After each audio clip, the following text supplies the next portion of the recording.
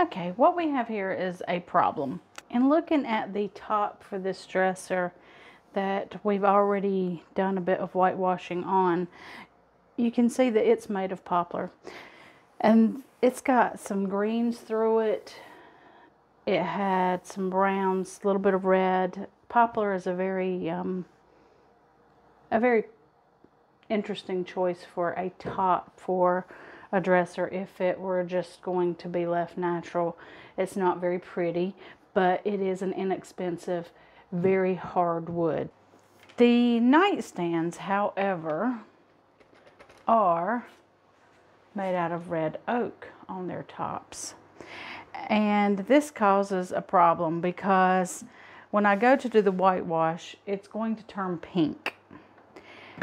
And I don't want a pink wash. I want kind of just a nice white color like we have on the top of the dresser. So I think what we're going to have to do, and I hope this is going to work, is put a shellac on the tops to seal that wood so that those tannins don't bleed through. And then we will try to whitewash them after that and see what happens, and then we will know which way we're going to have to go. I could spray the shellac on with the shellac spray, but as I've already painted these, I really don't want to risk messing up that paint job, so I'm just going to do it with one of these sponges that I'm not a big fan of, but they do have their purposes. This would be one of them. Now I'm just putting this on straight out of the can. I didn't cut it. This is not like a finish coat.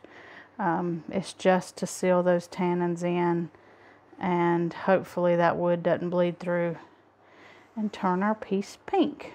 Now that we've got the shellac on here, let's give this a little sand down, get some whitewash on it, and see if we're where we want to be. Just want to sand in between.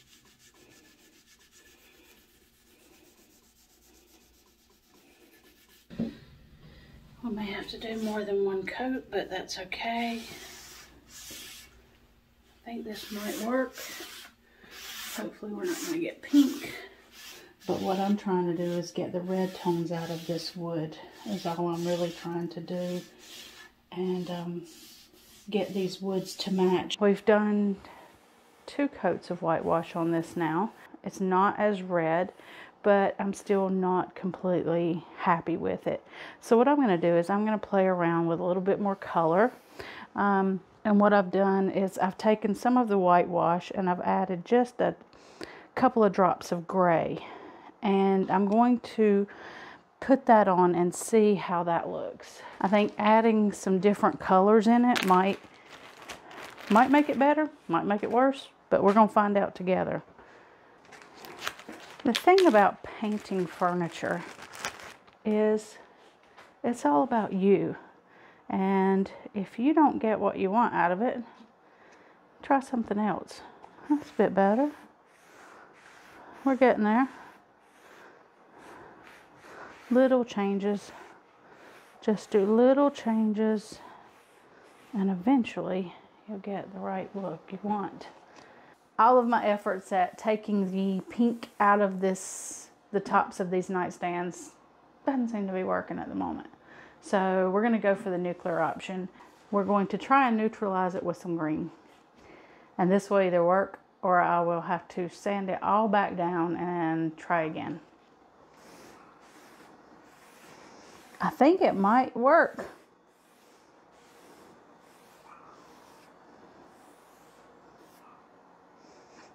I think we might be getting somewhere. Oh, it's exciting.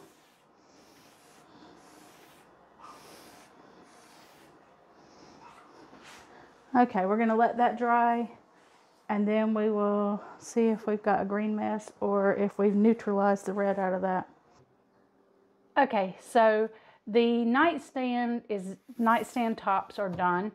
I did some of it off camera just to finally get there to not make you watch it because it wasn't a very exciting process. It's just a putting colors on and wiping colors off. So what we ended up using was a little bit of this honey color, white, a little bit of green. The green helps to neutralize the red, and a bit of gray to give us some striation. But that's kind of how the whole process went, is just putting it on until I got it to a point that I thought that it would be okay. It is not a perfect match. These have a bit more of a gray tint to them, but it's pretty good with the poplar top.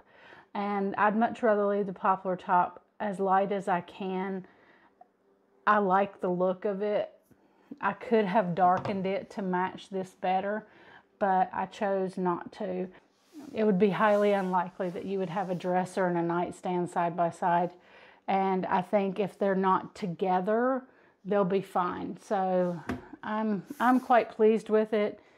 It doesn't have that pinkish tone to it. It doesn't have too much yellow to it. So I think they're going to match quite well. So let's look at the final results and see how we did. I hope this will encourage you that if you don't like the color of wood you have, then you can make some changes to it without having to re-veneer or paint the whole thing.